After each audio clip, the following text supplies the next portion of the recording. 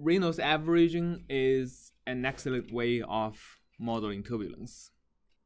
As I think David has just said, turbulence has an underlying mean flow to it. What does the mean flow mean? Time average. Right, so turbulent flows that are amenable to Reynolds averaging has a property called ergodicity. So ergodicity means that the time average or infinite time average is well defined. It is insensitive in some sense to what initial condition you put in. Right, so that makes the time average a well-defined quantity. If the time average actually depends exactly on what initial condition you put in, it's like a ball sitting on a perfectly flat table. If you initialize here, the time average is going to be here. If you put the ball here, the time average is going to be here. Then there is no well-defined time average to even solve for, right? So the Reynolds averaging assumes that if you take a big U defined as this bracket, or some people use U bar, right, to denote the averaging, it is the limit of the averaging length goes to infinity of the average over a length of t. So ergodicity is an assumption that assumes two things.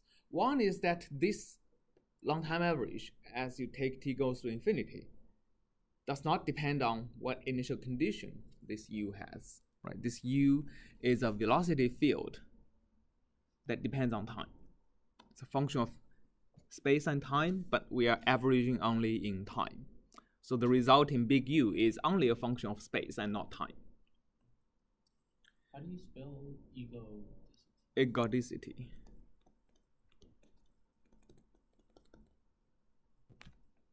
Right. It means when the solution field evolves in time, it experiences all the possible states it could experience, right? Rather than, for example, a non-ergodic trajectory would be like this. If you start the trajectory here, you would be going in this region. If you start the trajectory here, you would be going in this region. They never mix together. And an ergodic dynamics would be like, if you start from anywhere, it'll experience all the states it could experience. If you start from here, it'll do the same. It'll ultimately, as time goes to infinity, it will also experience all the states it could experience. So it doesn't really matter where you start. And for fluid dynamics, the space is the phase space, is the collection of all possible snapshots of a velocity field. It is a tremendously high dimensional space because the number of dimensions, if you think of a discrete simulation, that would be 3, which is the dimension of space, times the number of grid points you have in your simulation. So the dimension of the phase space is huge. Ergodicity assumes that in this huge phase space, wherever you start the simulation, you will go through the entire phase space. There are portions of the phase space that is never accessible, but you will access all the portions of the phase space that is accessible, okay, by the Navier-Stokes equation for that particular domain and boundary condition. So ergodicity assumes that the time average is independent of initial condition. It also assumes that, under this condition, you can actually prove under some other mathematical conditions that this infinite time average is equal to an ensemble average. So what does ensemble average mean?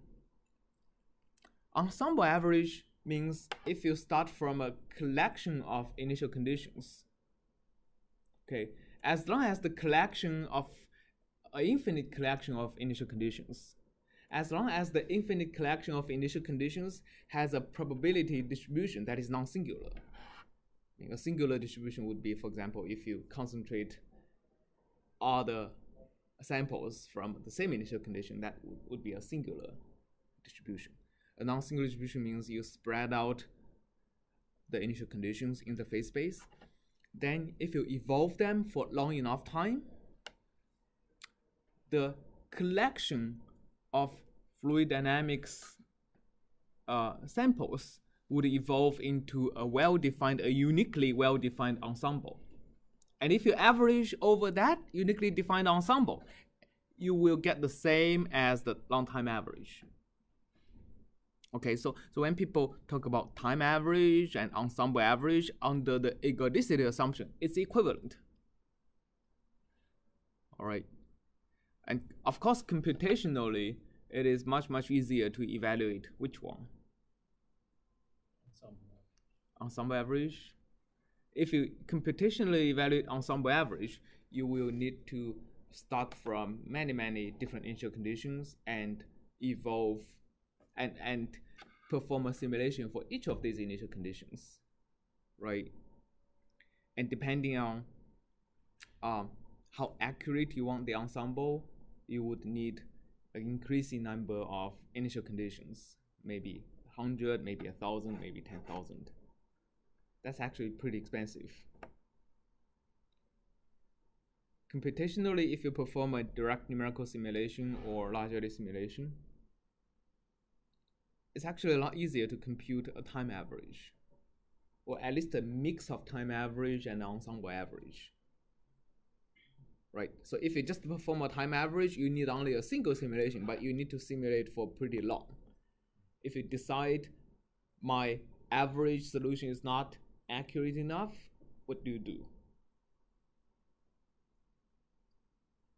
You make T bigger, right? Run it for longer, exactly. Or if you mix the time averaging and ensemble averaging, you would be running like 10 simulations.